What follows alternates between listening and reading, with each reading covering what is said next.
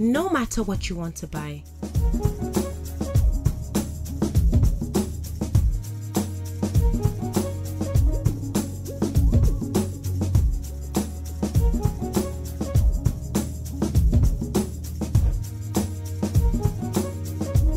You'll find it all on the hub. The SME Market Hub. Buy, sell, list, connect.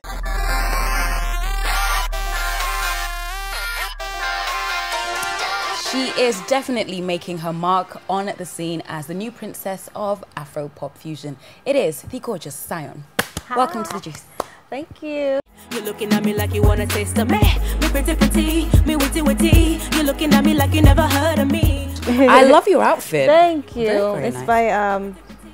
It's by a lady called Bisola Saka. Okay. She's been putting some stuff together for me recently, and she's been doing a really good job. Okay. Yeah. Right. Nice. Okay, jam question. Okay. Who is Saeon? Saeon is the silly little girl trying to make it in the Zanga. That's what I try to say. But yeah, I'm an artist. I dabble in different genres, and so it's like a fusion for me when it comes to genres of music.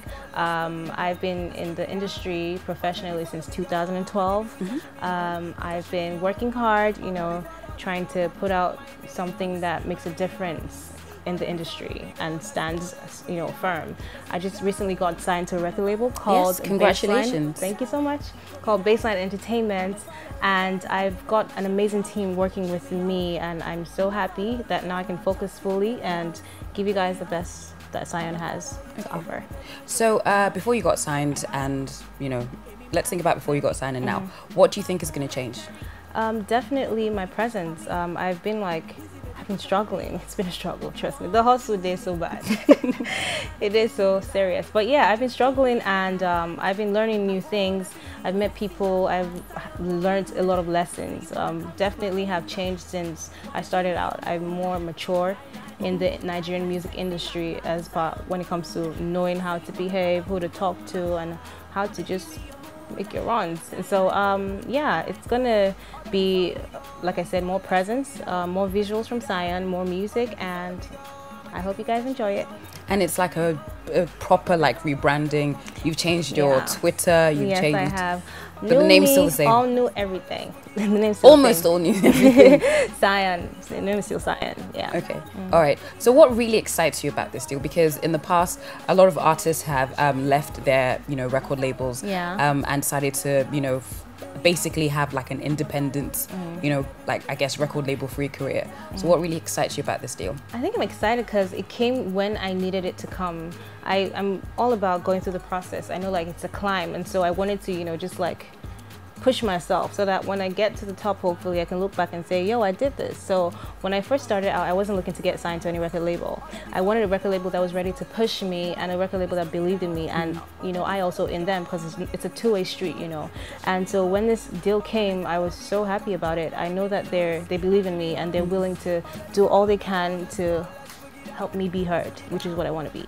Now let's talk about your music, because you've done the you've kind of done the Afro pop, then there like Awada, Erikiri, which is a bit more, I'd say, soulful and everything. How would you describe your sound? My sound, like you said, is a fusion. I started out with R&B. The first song I wrote was an R&B love song. I was 13 years old. I had never been in love, but obviously from reading books and watching TV, I knew what love felt like. And so gradually I started to realize that I needed to sound more Nigerian, because I sounded a bit international based on the music that I listened to when I was growing up.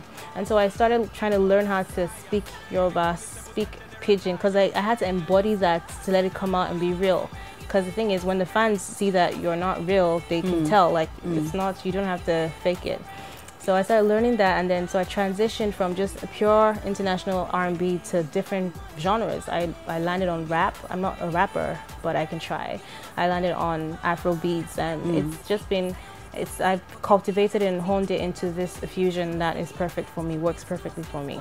Okay, let's talk about the different singles that you've released so far. Okay. Okay, the most recent one has to be Boogie Down. Yes. With the Wizkids. Yes, it is. Then let's go back. Okay, so the most recent, like you said, is Boogie Down. Before then, I had put out Bust My Brain featuring General Pipe. Yep. It's like it has like this whole reggaeton thing going on, and I really like it because it was fun making it. And before then, I had put out Neck on Neck and Awada Erikiri together, but I think people kind of caught on to Awada than they did Neck on Neck. That was quite raunchy. Awada Ereke? Yeah, that really? was actually quite raunchy. Really? Yeah, because I was You just think so? thinking, yes, it was very... I thought I tried with my metaphors. It was, but that's the thing, it was very suggestive. Yeah. It was very suggestive. Yeah, so I tried that was, to you know, let people just take it for what they want to take it to be. What I did you sent out mean a it to message. be though? It was supposed to be raunchy. I just meant that, like, picture this. You have like your man who's like going out working, trying to make a living for his family and make you guys comfortable, and then obviously when he's at work he can go through some different type of stress. So when he gets home, just help him ease into the sanity that is you guys' relationship or whatever. So that's pretty much what I don't know say. what you're talking about. You don't know what I'm talking about? I think a good meal and then just sleep. Meals. Just a good Sometimes meal and then sleep. Man shall not live by bread alone, but by what? He can have bread and beans. He can have bread and everything. Okay. Right. And then, so before that, it was... So before that, I had done Jara, and then I had done Lie. Lie was the first song that I did that kind of launched me. But to do that, or to get a proper, like, foundational grounding, I had done a cover for Brimo's Ara, which kind of, caught a lot of attention. He endorsed it. He released it on the radio because he had asked people to do their versions of the song, and so I came out doing it, and I was kind of scared because I didn't want to, mess up somebody's song. Yeah. I was like, oh, I don't know, man. I don't know. So I was just like, crouched in the corner, and I put it out, and before I knew it, it had like about 7,000 hits that same day. So, and then he released it on the radio, and that just helped me. So I did Lie featuring Flow Sick, and then I did Jara, and then I took a break. I went on a very long hiatus. I needed to really understand the industry because I came in and just started working. I didn't, survey the environment. Okay, so who would you love to work with? In Nigeria, I definitely would love to work with Two-Face. Two-Face is, for me, he embodies humility and success put together, because sometimes you cannot marry the two. Some people, when they are successful, they lose their humility, but he has just kept it side by side. In fact, I feel like the humility trumps his success, and I love his sound. He has an amazing voice, and so I would want to marry our vocals together. Just vocals and I was going to say. All right, so, I was going to say. But maybe next time you're going to say that use like fuse as opposed to marry. Yeah, okay, fuse our vocals together. Just to be on the safe side. All right, so outside Nigeria, maybe in Africa, I would love to work with DJ Ganiani. Okay. Or Mikasa. Okay. What about the Nigerian female artists? Nigerian female artists, I definitely want to work with somebody that brings something different to the table. And when I say different, I mean different sound. So I know that Fefe has a different sound. Chidima has a different sound. I know that Eva Lodia has a different sound. So I want to work with those people. And hopefully anyone really that as long as we can sit down in the studio and bring out something, create something different and something nice. Okay. I'm willing to work with anyone. Great. Now, there was this magazine, and you were on the cover, but you weren't by yourself.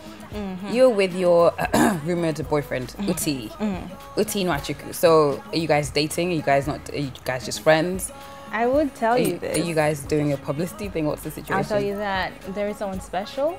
So if you had to give a yes or no answer to this, what would it be? Is there a price or something? Possibly. No, I cannot guarantee that. That's not all. Okay, yes. $1 million. Can we see the $1 million right now first? They're bringing it. Guys. Yes. It's in the suitcase outside. Are you dating this year? Girl. There's someone special in my life. Okay. I have a feeling that special someone is actually not Uti. You're grinding me right now. I'm sensing that it's actually not Uti. All right then. Well, thank you very much for stopping by. Thank you for having me. Best of luck with this, your special person who is not Uti. I don't think it's Uti. You guys don't listen to Tools. Okay. She doesn't have the answers. Is it Uti? I don't have the answers. All right, you don't have the answers, we don't have the answers. Thank you very much for stopping by. Thank you for having me.